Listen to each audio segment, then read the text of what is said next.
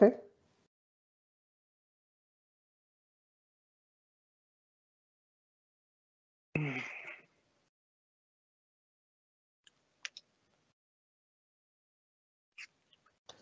Good afternoon, everyone, and welcome to the College of Engineering Virtual Brown Bag series for the fall semester. We have just started the series yet again. As you know, during COVID, we have been having this virtual series, and it's been well attended, lots of interesting talks.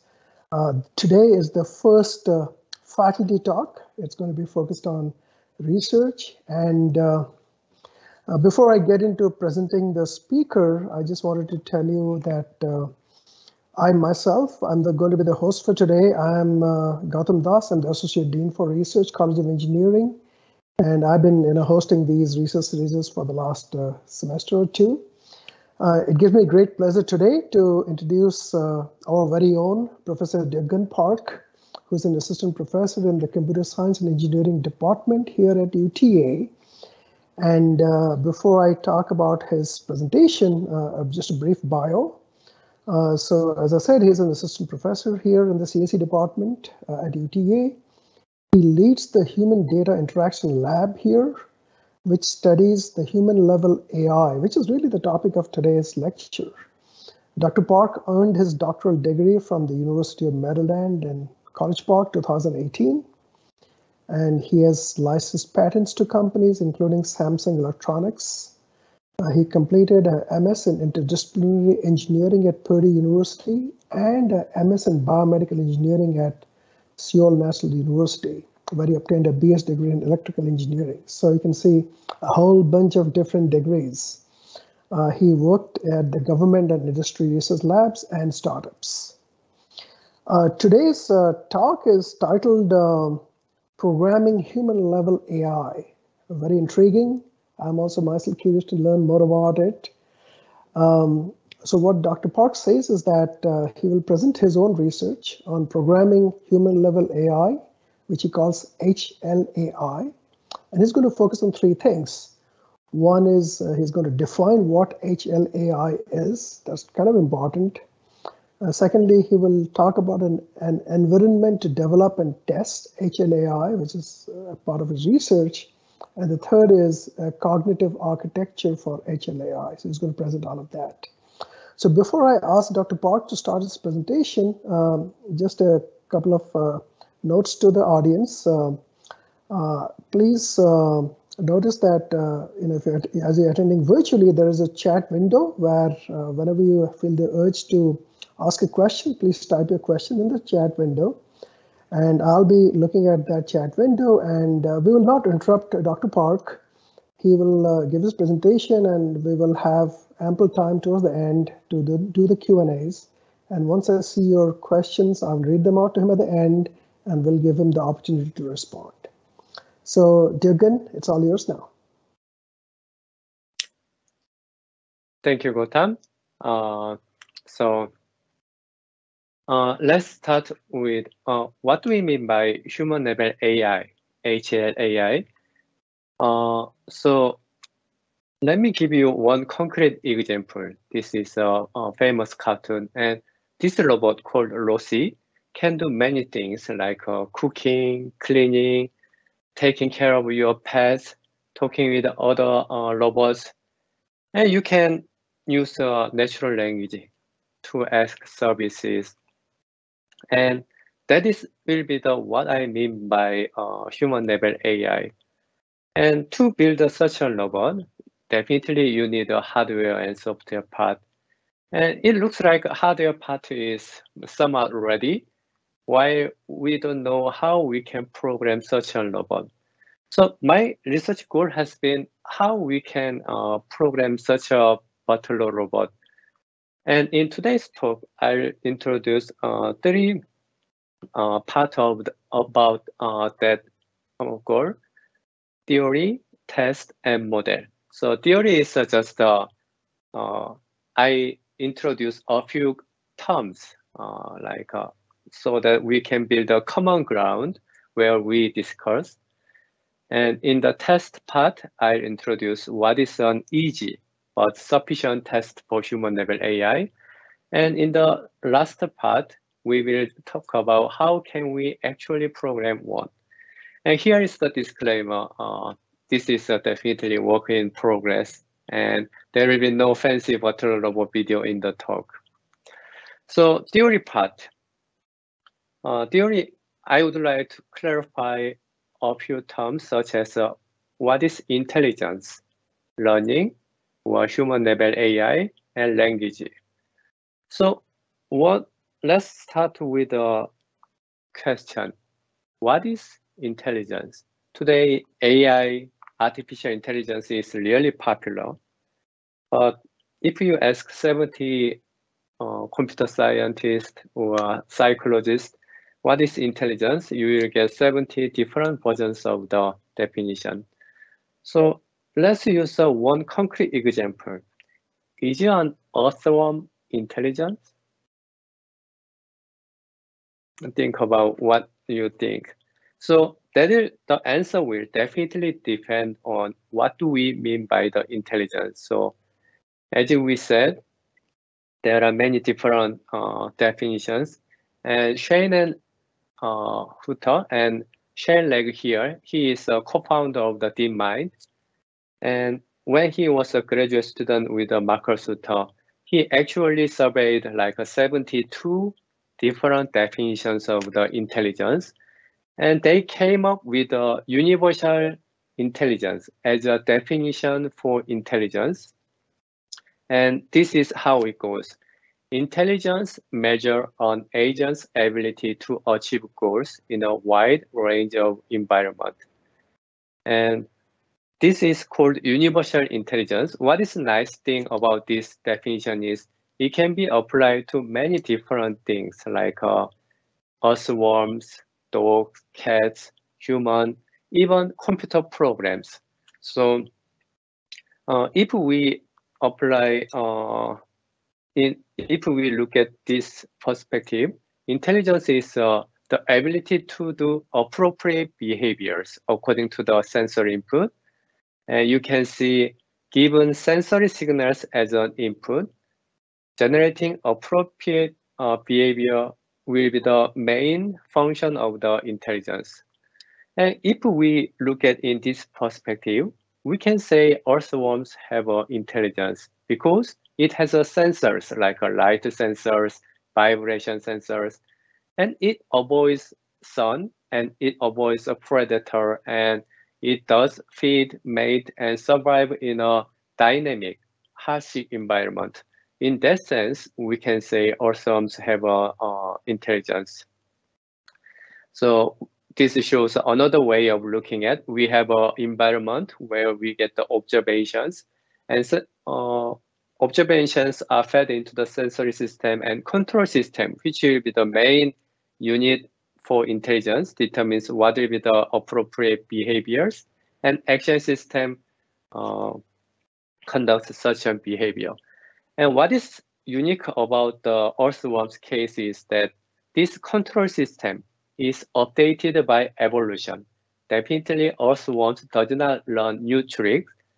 They just learn how to do appropriate behaviors by evolution.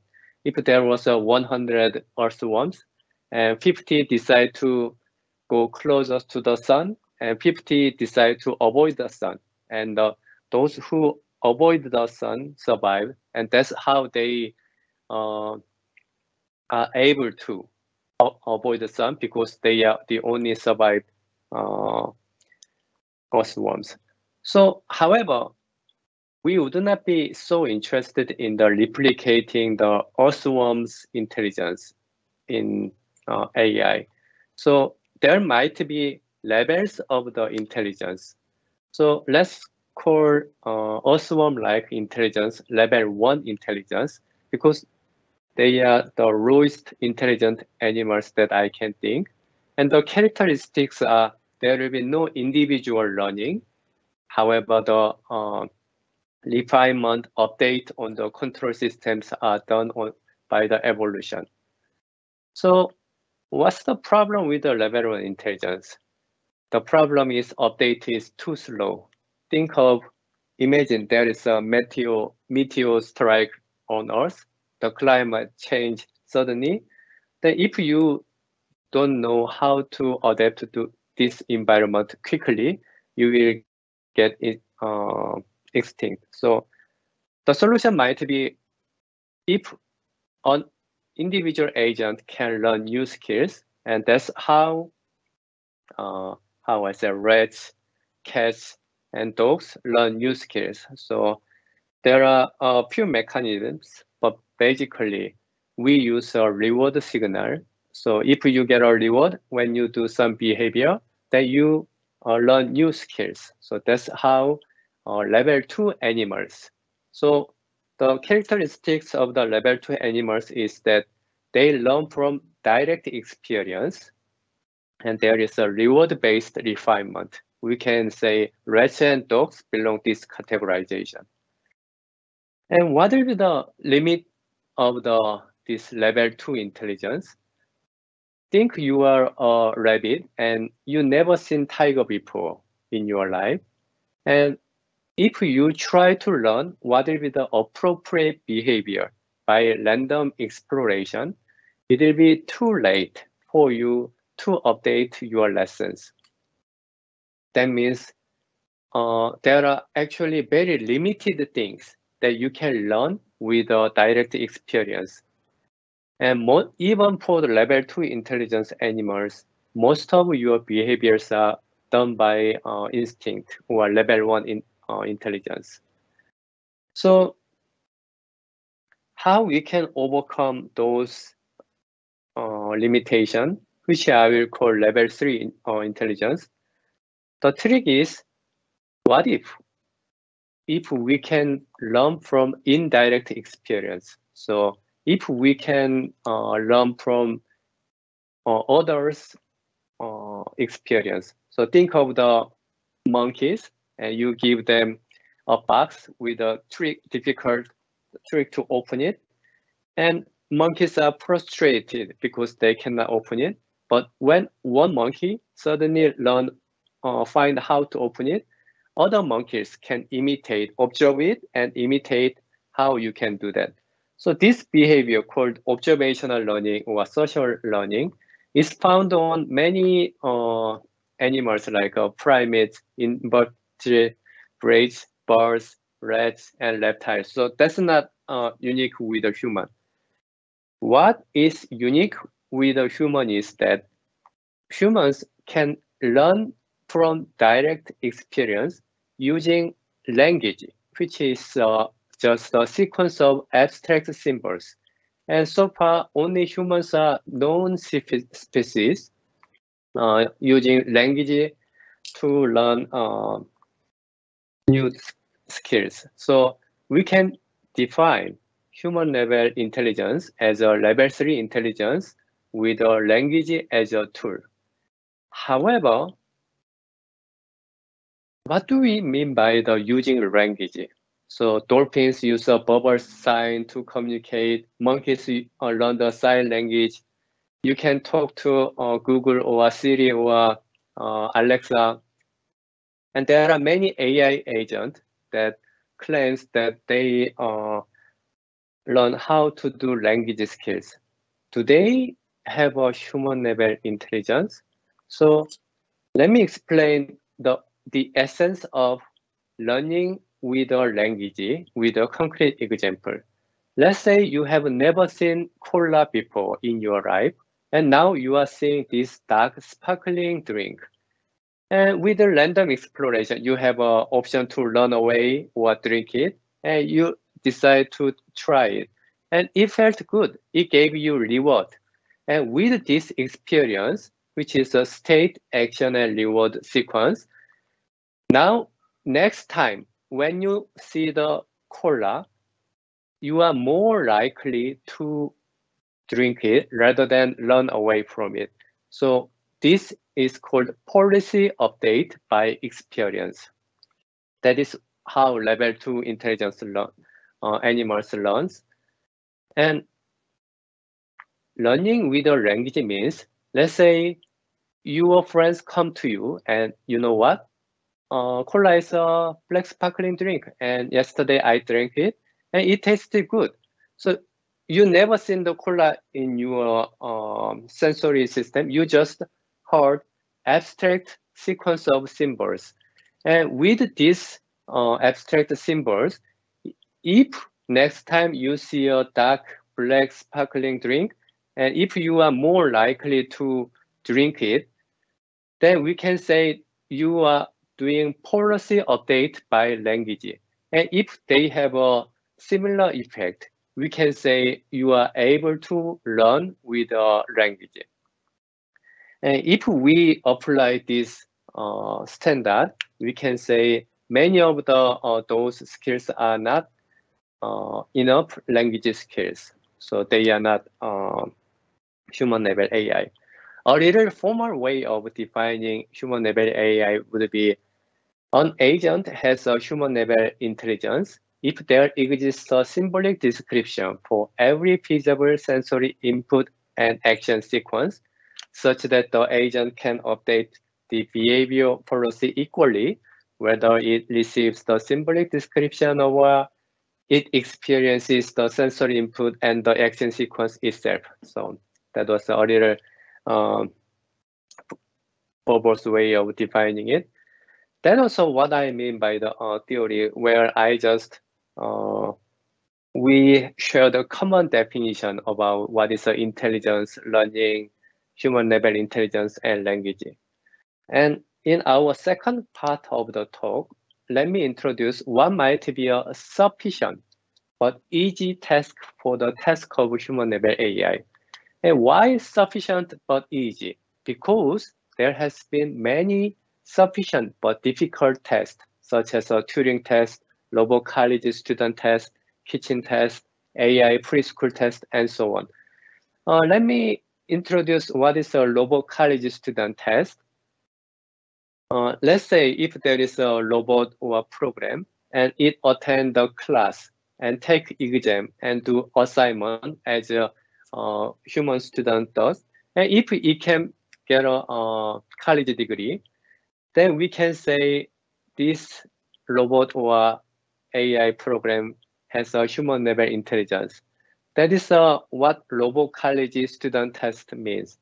That is quite challenging. I'm sure if an algorithm or robot or program can do that, I'm sure they have a human level intelligence. But the problem is they are just too difficult to be practical for our research. So that might be the reason why you never see those tests on the papers in the AI conferences. In other spectrum, there are many easy but not sufficient tests. Let me introduce a few. Winograd schema challenge. It is a difficult test in the language skill. Imaginess challenge. AlphaGo playing Go or AlphaStar playing StarCraft game.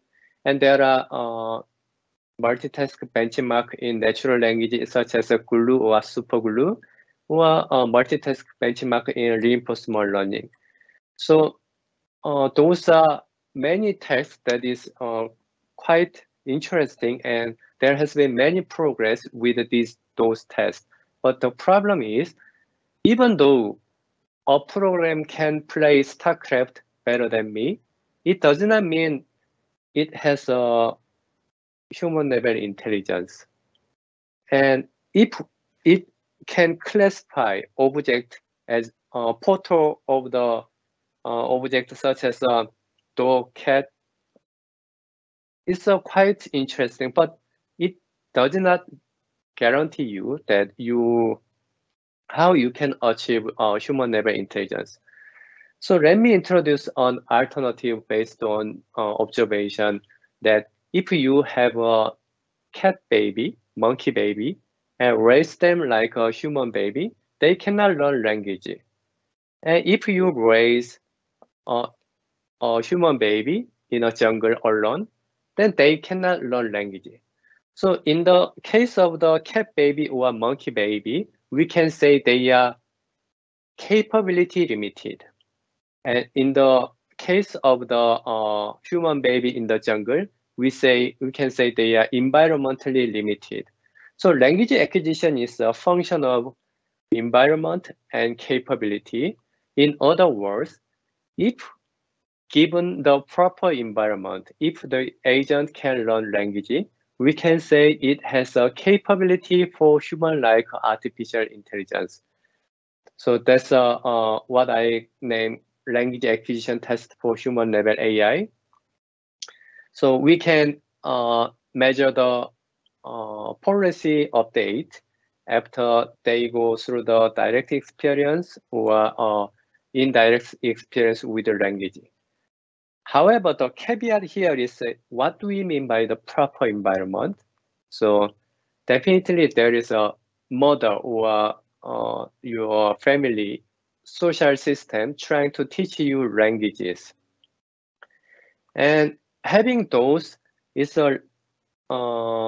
using humans to teach you language has been tried, but I can say it's expensive, both time and money, and they are not reproducible, and they are not ideal for model research.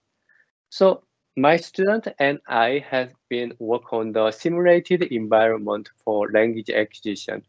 So in this simulated environment, which can be thought as a game for AI agent, there will be a mother character who is taking care of the baby.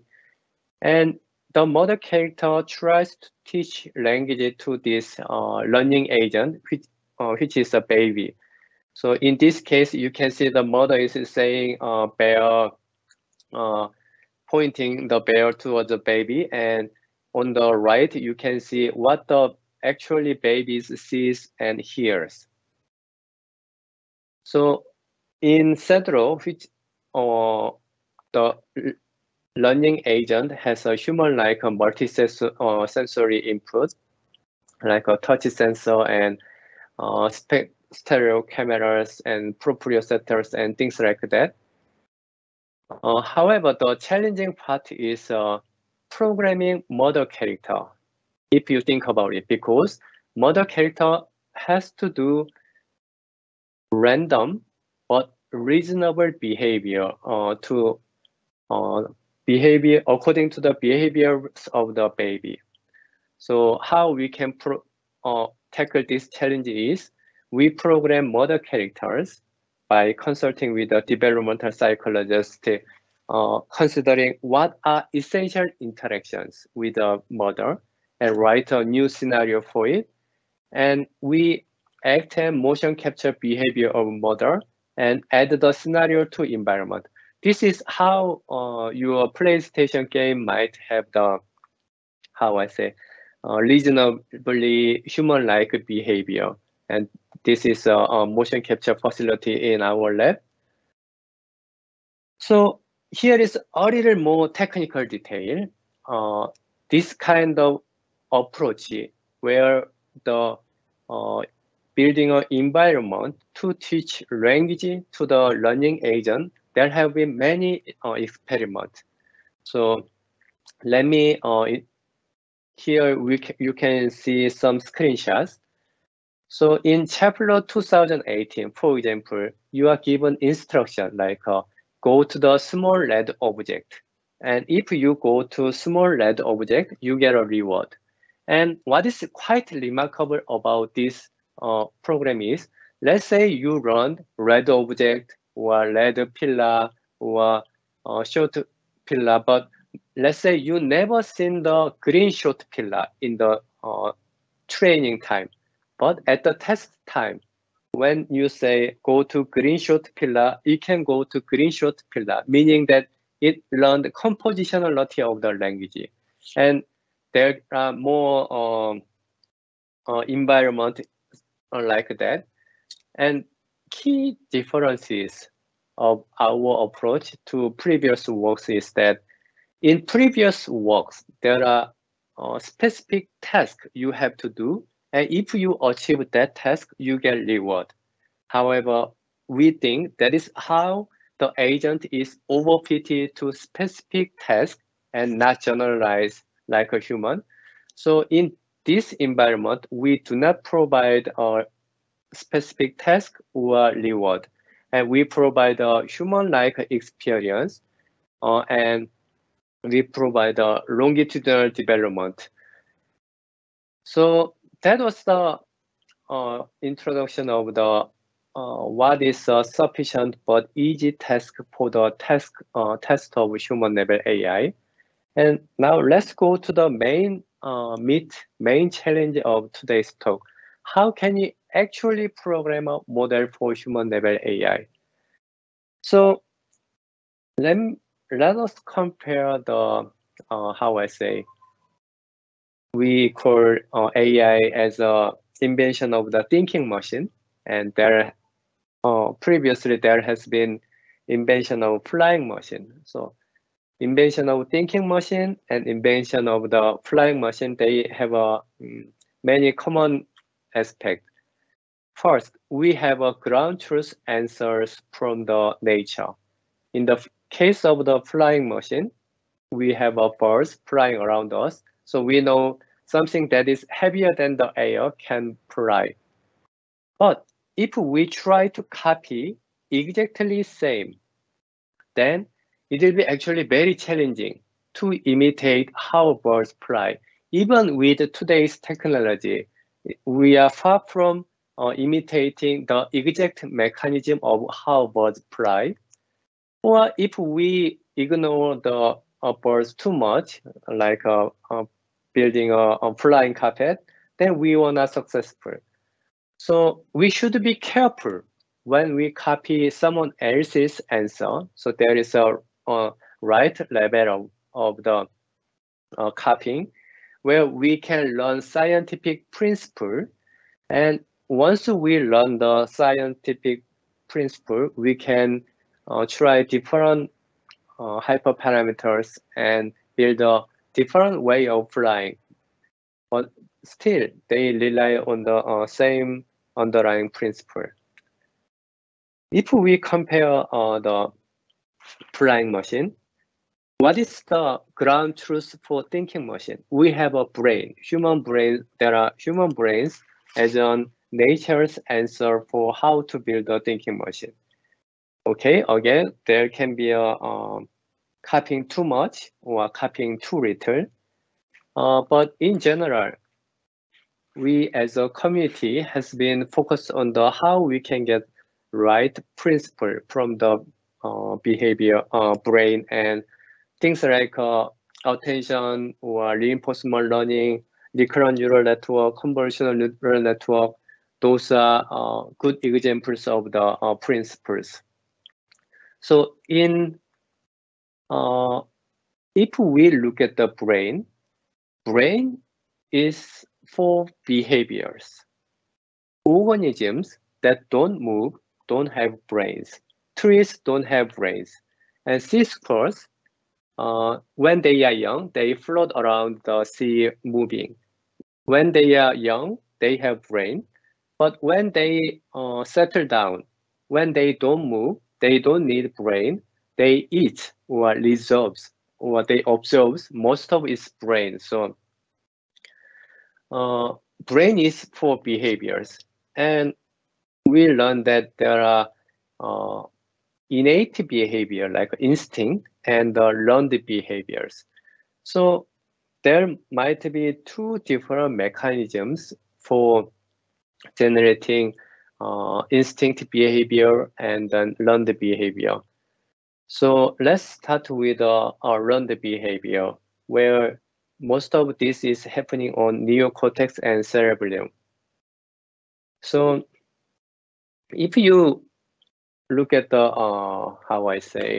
neocortex like this, what you will notice is that different areas of the neocortex performs different functions. And this is just like a sheet covering the core module. And inside this sheet, there is a, white matter, which is connecting various areas. So this is the outside cover, which is called a gray matter, and inside there is a network of cables connecting different areas. And we call this, how I say, let's say we say 1 millimeter by 1 millimeter of the neocortex, and we can call it cortical columns. And as I said before, different regions of brain perform different functions. But let me introduce a common cortical algorithm or mini column hypothesis. It says maybe even though the different regions of brain perform different functions, each is just the same universal module. So they are randomly initialized and they are updated with experience. However, they have just a different connection. So if you get connection from the hearing related connection like auditory, vocal tract, then this area, even though it's the same, it performs a hearing function.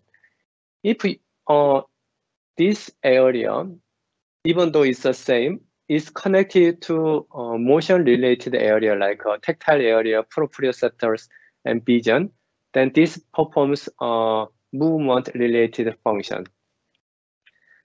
So then important question might be, what might be the function of this universal module? And many people conjecture that predicting the next vector given the sequence of vectors might be the fundamental underlying operation mechanisms of these common cortical columns. Let me give you some concrete example. Let's say yesterday I load my, and you have to predict what words will come next. So yesterday I load, there can be many words, but definitely not apple. Yesterday I load my apple, it doesn't make sense. But maybe yesterday I load my bicycle makes sense. And then given this sequence, yesterday I load my bicycle as a sequence, let's predict what will come next. How about predicting 2? Yesterday I load my bicycle 2, it makes sense. Yesterday I load my bicycle iPhone, does not make sense, right?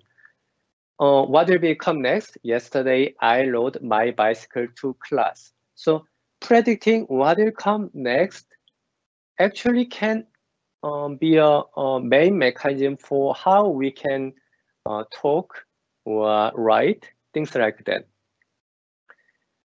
This idea is not new. So there are many models like this, and GPT-3 nowadays is really, there are a lot of buzz. And what is remarkable about the GPT-3 is that GPT-3 wrote an article at the Guardian newspaper. So he wrote a co-ed article at the Guardian, which is like you can read it on the right. I'm not a human. I'm a robot, a thinking robot. I use only 0.12% of my cognitive capacity, and things like that. If you have time, please search this article and read it. This is a quite pleasant reading. And this article, what GPT-3 wrote, was given this prompt: I'm not a human, I'm an artificial intelligence. Many people think I'm a threat to humanity. Stephen Hawking has warned that AI could spell the end of human race. I'm here to convince you not to worry. Artificial intelligence will not destroy humans. Believe me. And what GPT-3 continuously did was, what will come next? And then given those words, what might come next? And then what will come next? That's how it wrote this beautiful article.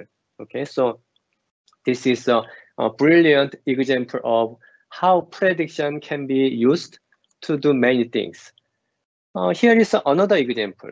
Let's say you are seeing a person or a video, and what your vision system might be doing is, given this current frame, you can predict what will come next.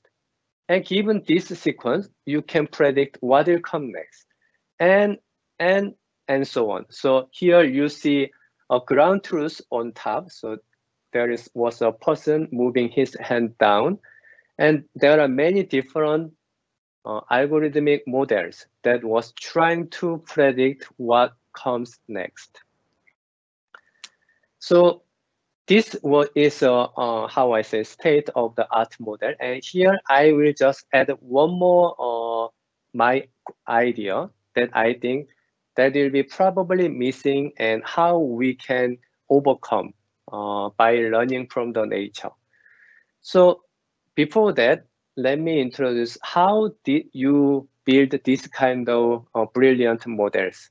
So I already gave you it is trend like yesterday I wrote my and predicting what will come next.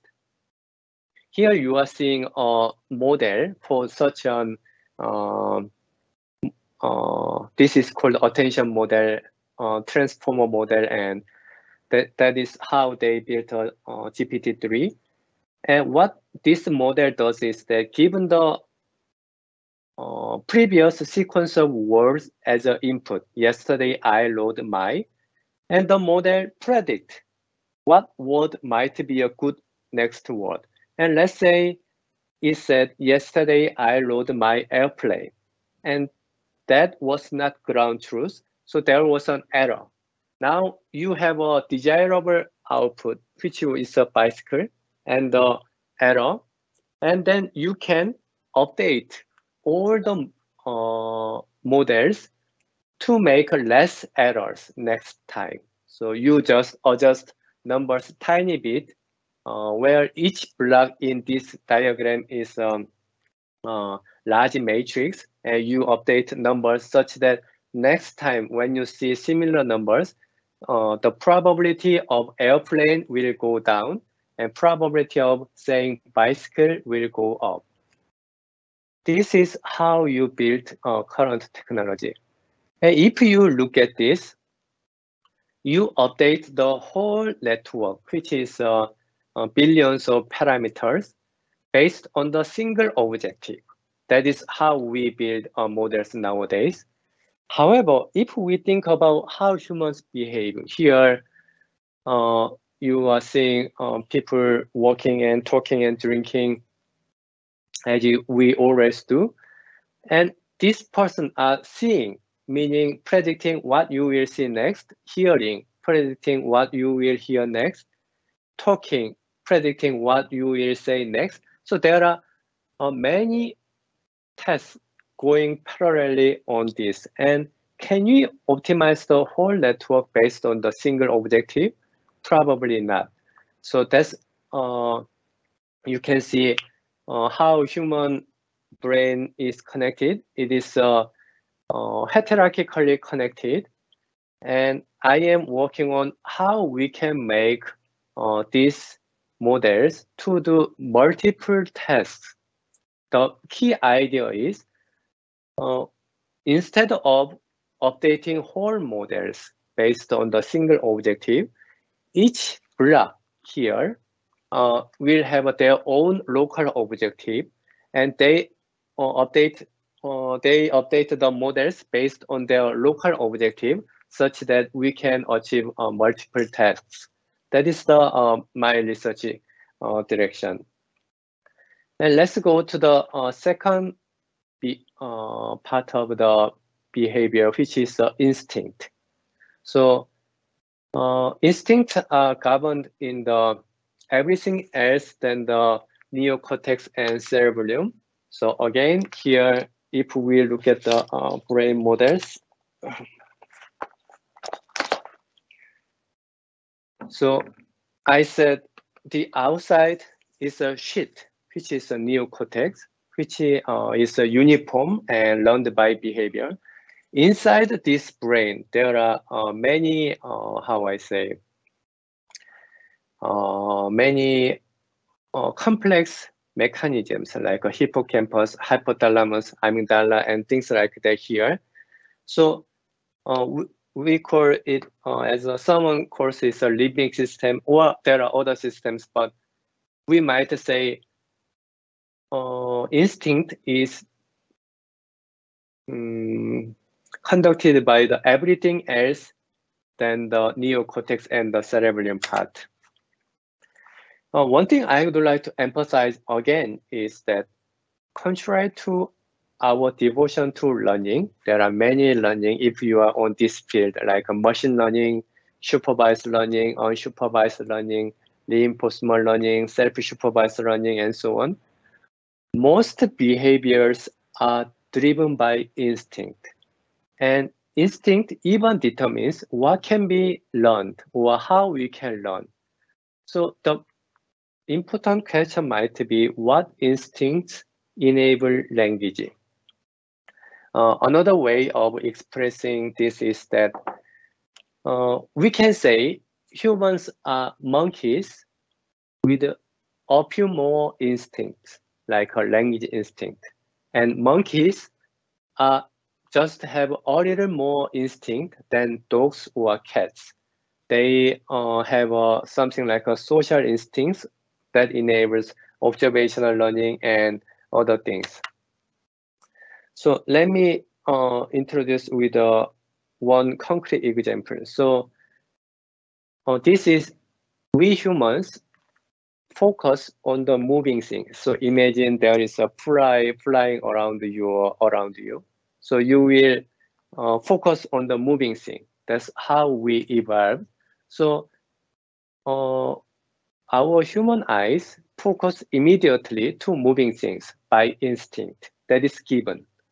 However, if you have recruit a few monkeys and give them sugar water like a cola and train them such that when there is a moving object in one part of the screen, you can actually train them to look at other direction.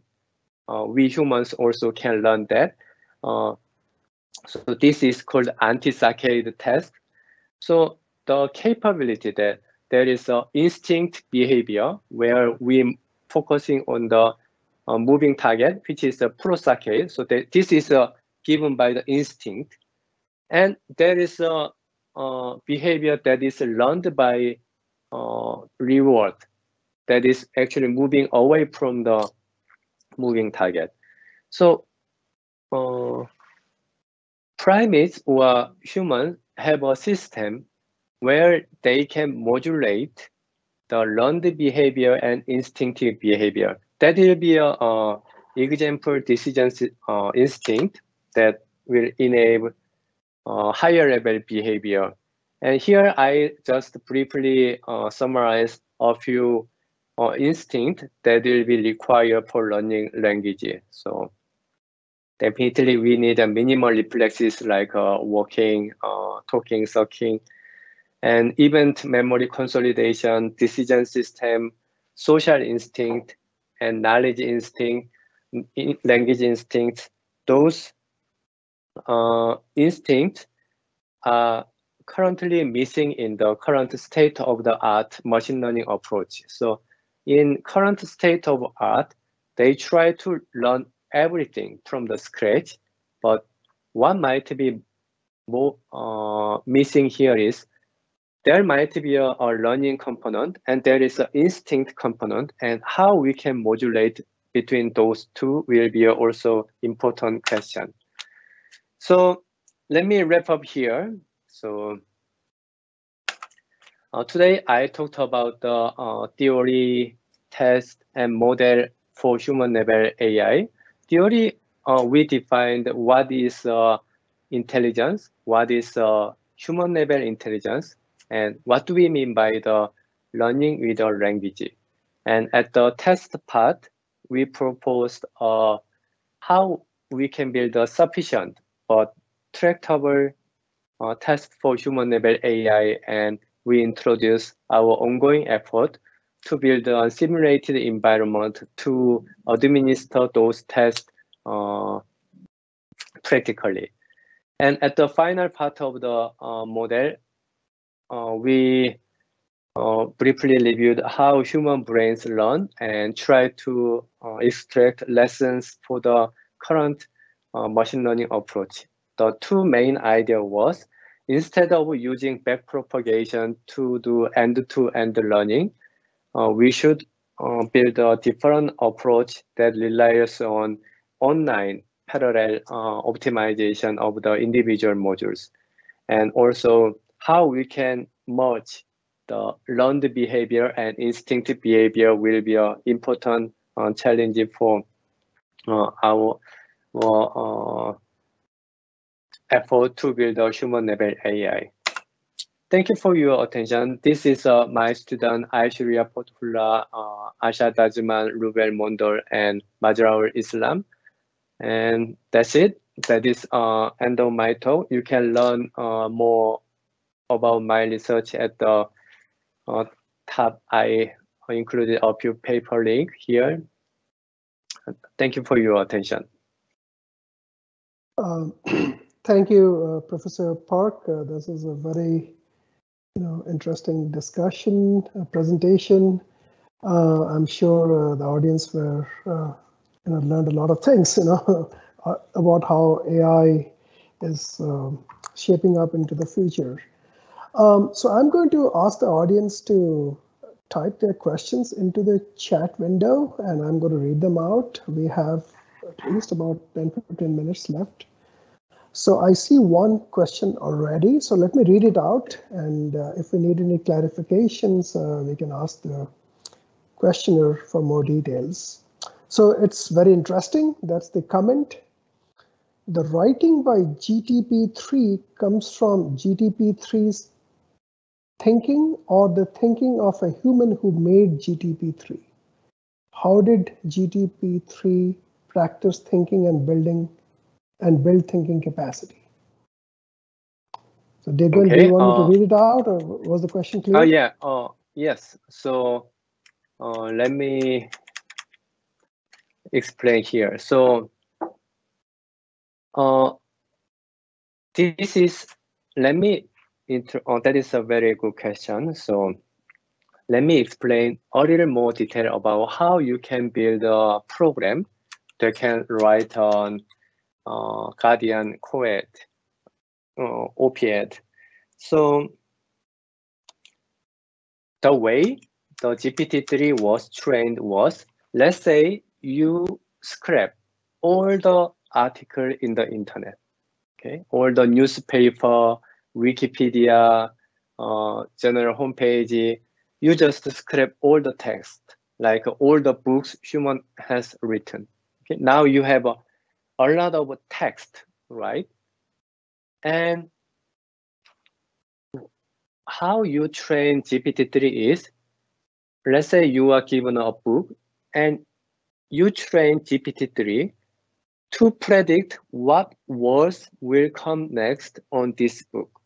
Okay, so that way, if you use the whole article that is on the text format, the GPT-3 actually learned to imitate how humans might write. And what do I mean by the imitation part is that at every time when you see the character sequence, yesterday I wrote my, then at this point, GPT-3 will think about what was might come next and assign probability to each prediction.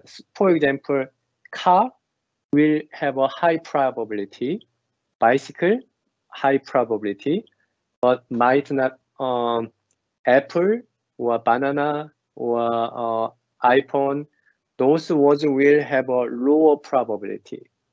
In that sense, no human taught how GPT-3 should think, but GPT-3 used the statistical pattern of how humans write and expressed it. So, do I make sense? I mean, I think you sort of do, but I have a follow-up question here. At the end of the day, you're still using data to learn what the answer is. So this is still learning, right? Learning-based AI. It's not exactly instinct-based AI or something different, right? So do you agree that this is connected with learning-based AI? Oh yeah. So definitely. I think learning and instinct both are important. However, learning, it is more important how we find the underlying principle well.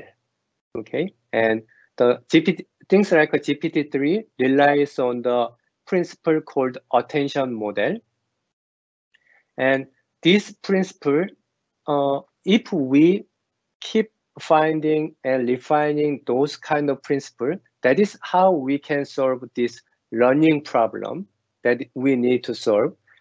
And instinct part is a different, how I say, universe of the problem. Here, they might not have the, how I say, clean universal principle that will be applied to all instinct. Instead, you will have to engineer each component of the instinct module. It's like a vending machine. So you have to write a simple component, but you have to write a many component.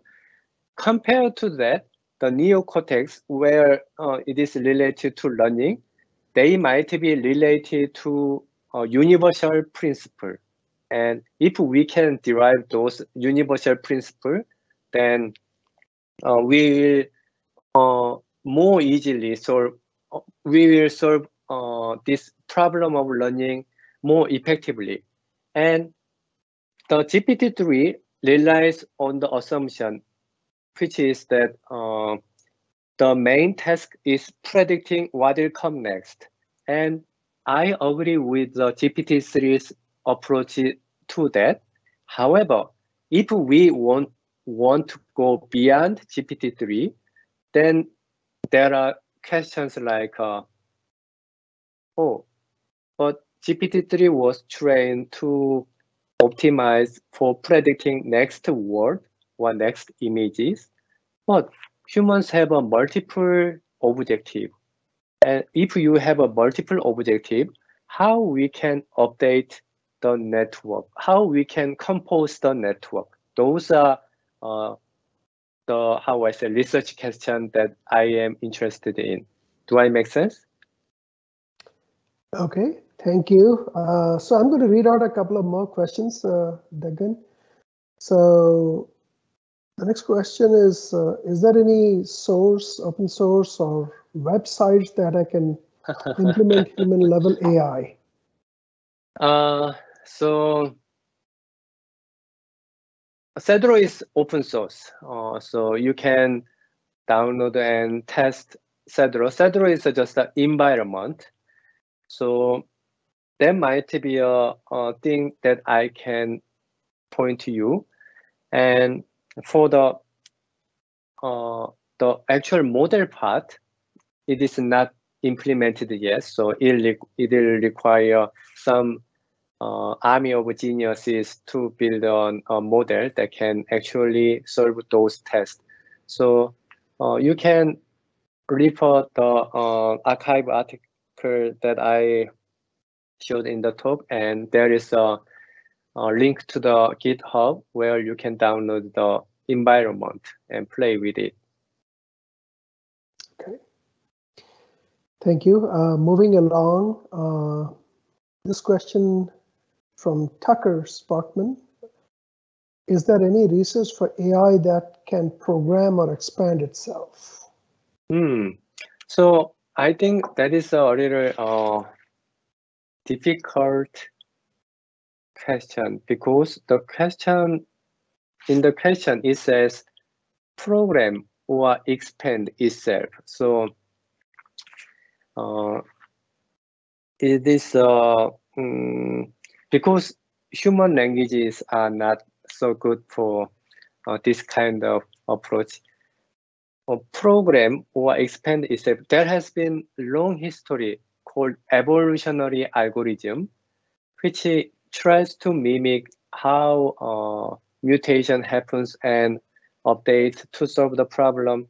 There has been a few approaches, and for that, I think for your question, I would say evolutionary algorithm seems most relevant to programming or expand itself. But expanding itself is a little, there can be many different way of expanding. So maybe we can talk offline about what do you mean by the expanding. Okay. So the question, next question is, well, somebody is asking for a clarification. How do you spell SEDRo? Is it SEDRO or CEDRO? SEDRo, Simulated Environment for Developmental Robotics. Okay, thank you.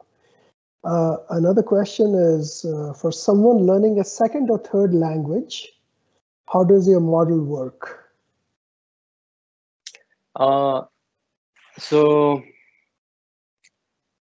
I would say that is a quite challenging question. So I'm not expert on the second language acquisition. So there has been many linguists or developmental psychologists who studied second language acquisition is different from the first language acquisition. So I'm sorry, I am not expert in that area. For me, first language acquisition is already too challenging for me. So I am devoting all my attention to that. So I'm not I do not know enough about the second or third language acquisition. Okay, thank you. So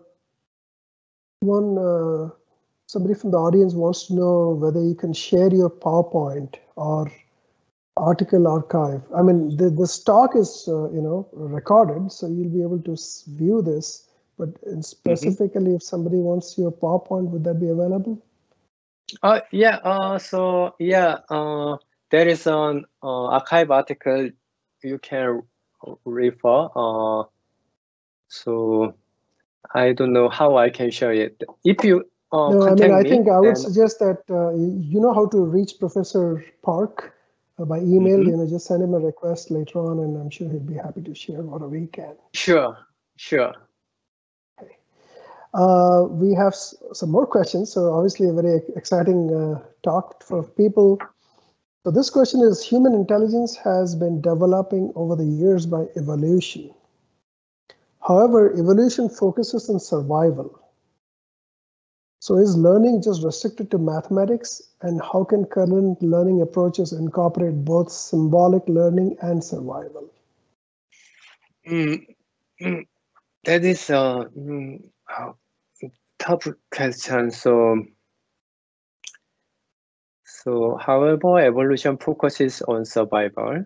So is learning just restricted to mathematics, and how can we?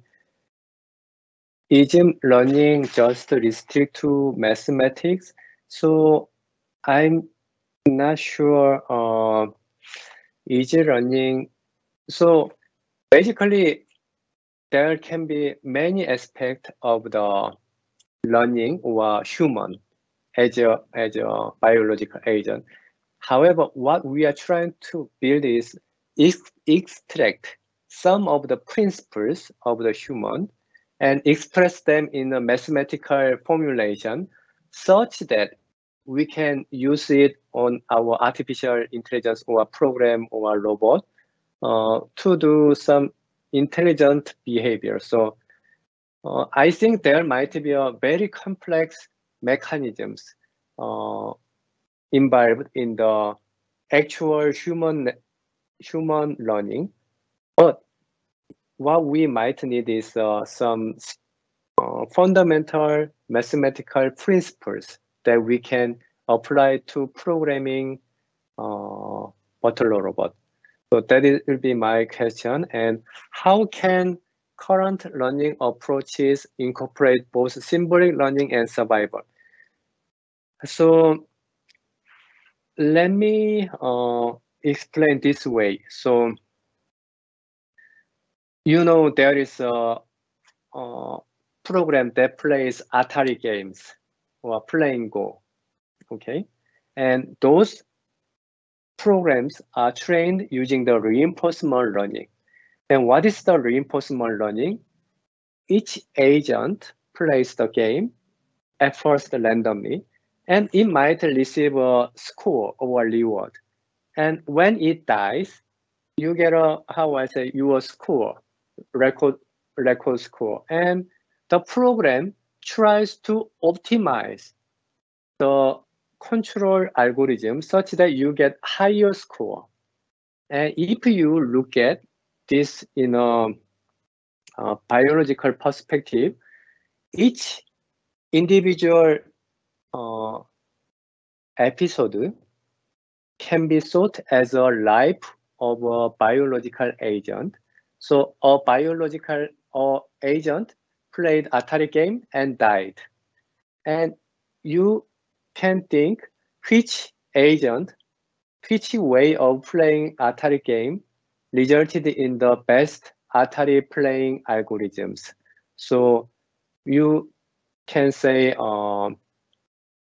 the current reinforcement learning is very similar to the learning with the evolutionary algorithm where survival is important, because the more you survive, the higher you will score.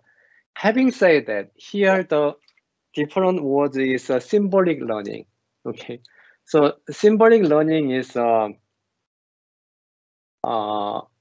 totally, so symbolic learning happen very later in the learning hierarchy. So learning with a survival algorithm, you learn the earthworms, level 1 intelligence, learned with that approach. And level 2 intelligence, it actually tried and get reward and updated. And at level 3, you see what other agents are doing. And at the top, there is a human level intelligence, which uses a symbolic sequence of symbols to learn. And you should think that everything learns on the survival idea, but this symbolic learning is a mechanism that enable high-level behavior during the lifetime of an agent. If a biological agent lives forever, then we can start from the earthworm and we can learn everything to human level if we live infinitely. However, we humans live only at most 100 years, and you have to learn a lot in this short time. So you cannot start from the earthworm to be able to learn computer science or quantum physics. You should learn from the abstract learning. So symbolic learning is a way of reducing the time required to learn high-level behavior. So I would say survival is like an iceberg, and symbolic learning is like a tip of iceberg. So that is how I would like to say. And current learning approaches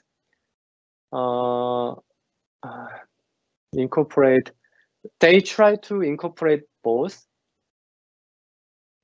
yeah, but it's there can be a many different approaches for how we can incorporate that. Maybe we can discuss more in offline if you are interested, because it might require some back and forth discussion. Okay, thank you very much. I think we have gone a little bit beyond the 1 hour allotted to this presentation, so we will have to regretfully stop the discussion right now. I mean, I can see a lot of new questions coming in, so obviously, there's a lot of interest from the audience. So those who did not get their questions asked or read out, please feel free to contact Dr. Park. You know how to reach him, his email address, and I'm sure he'll be happy to share his insights and answer your questions. So with this, let us thank Dr. Park for giving this amazing talk, and appreciate your time here. And we will be continuing this presentation series throughout the semester, so stay tuned for the next exciting set of talks, and I'll be hosting some of them. So look forward to seeing most of you again next time. Thank you very much. Thank you, guys. Thank you. Bye. Thank you, Dr. Das. Thank you.